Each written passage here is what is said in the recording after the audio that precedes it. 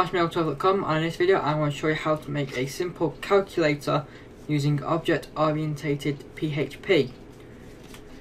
Now, basically this is just going to be a very simple calculator, and you may think differently about to create this. But anyway, first of all, just like the intro version or the basically the classes in the intro video I did about object-oriented PHP, the way I told you to structure it, or the way I structure it rather, basically I'm just going to go over it once again. It's just basically, let me just get this up.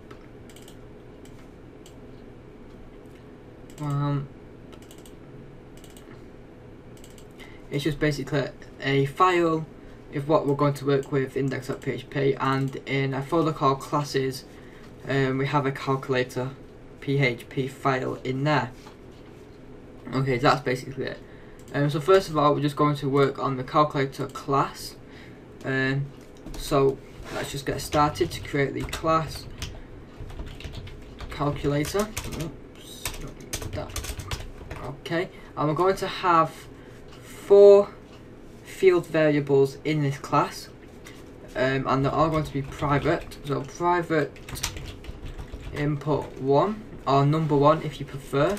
I actually change it to number 1, and then we're going to have number 2,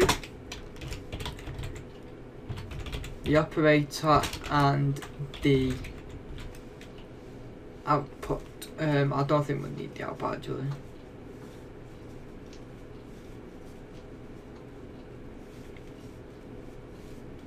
Actually, yeah, we'll have an output. Okay, so first of all, we're going to create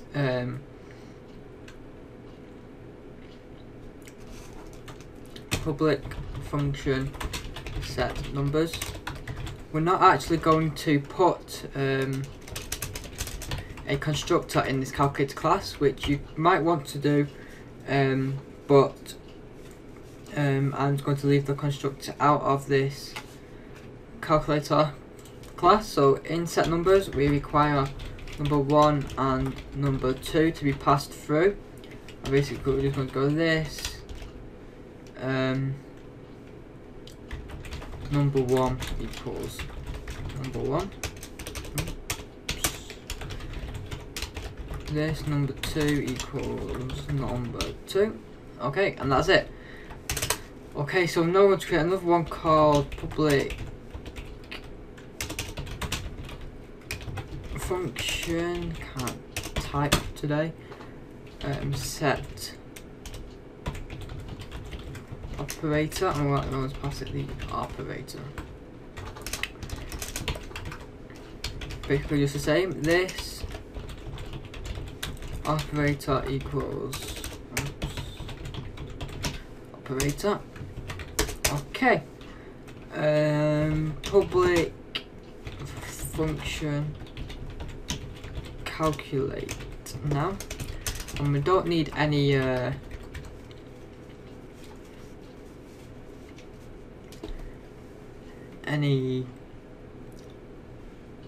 parameters to be passed through in the calculate one. So basically we're going to say if this operator equals a plus, then we're going to do this, output is equal to this input 1 plus this input 2. Okay, so basically you're just putting the correct operator in there. So else if, so what I'm going to do is just actually copy this, change that to a minus, and then copy this again, and then just change that to a minus, just like that. So basically you're just doing an else if, if else ifs for the operators. so we need 2 more. 1 for times, so times, and 1 for divide. Okay, and then basically we can just put an else on here to say this output equals an error has occurred. Yeah, it's 2 hours, isn't it? I'm not sure. Anyway, just so that if none of these have been correctly inputted, so if they've not entered the correct operator, or if user calculator class will have some sort of form, but since I'm just going to skip the form bit, we're going to be knowing what we're passing through to this, so it's not going to really be an issue, but I'll show you what will happen with this one in a minute. So now we're just going to say public function get output or get answer or something along the lines. Basically we're just going to return this get not get output. Okay, that's basically it. Okay, so that's the calculator class done. So into index.php, first of all we have to include or require, as I like to use,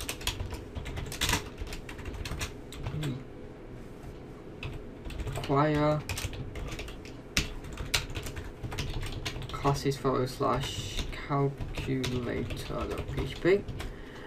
Okay, and then in the body, basically I am just going to set a few numbers in PHP here. So basically these numbers will be passed through post or something usually.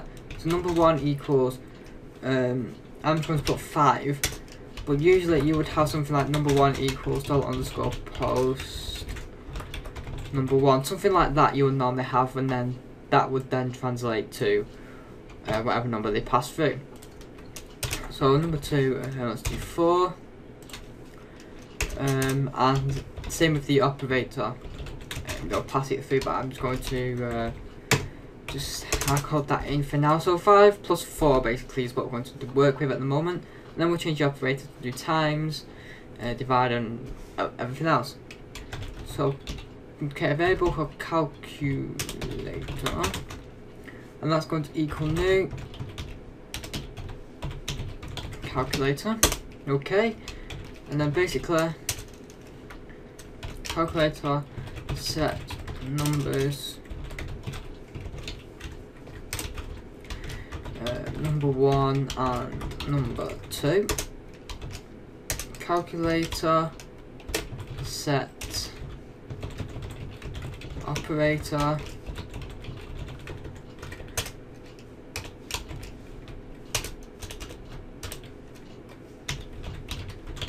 calculator, then we want to calculate calculator and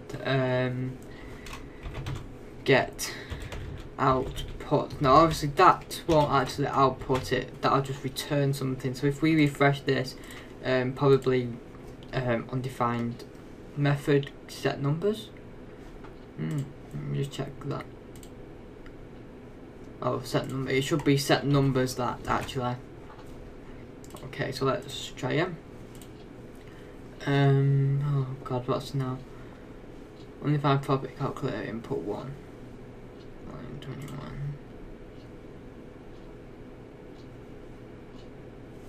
21. Because it's. If I picked up that straight away, it's number, not input. Number 1, number 1, number 1.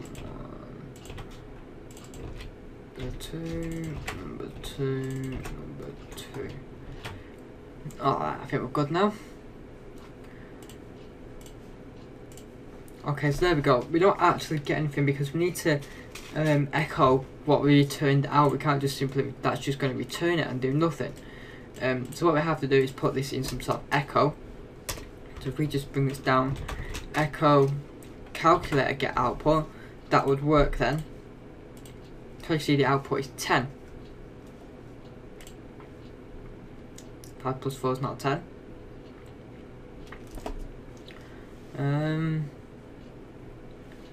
Okay, let's just see what's happening here. Why is it? That's a bit strange.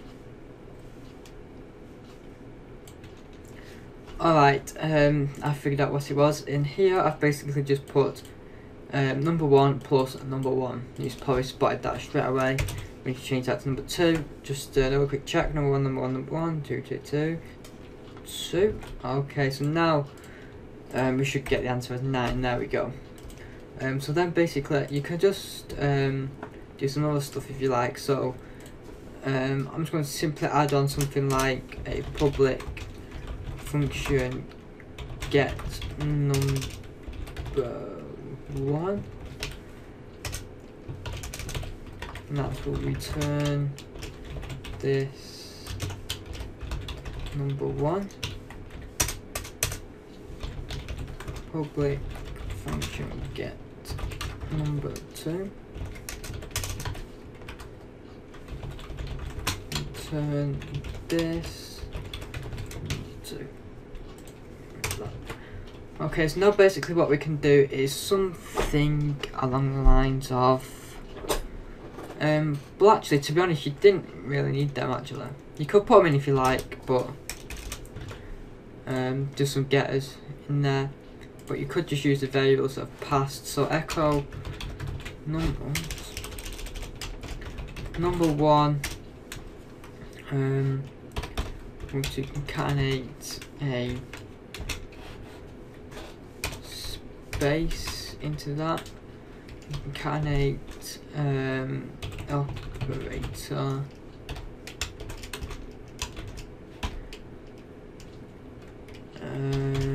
Number 2.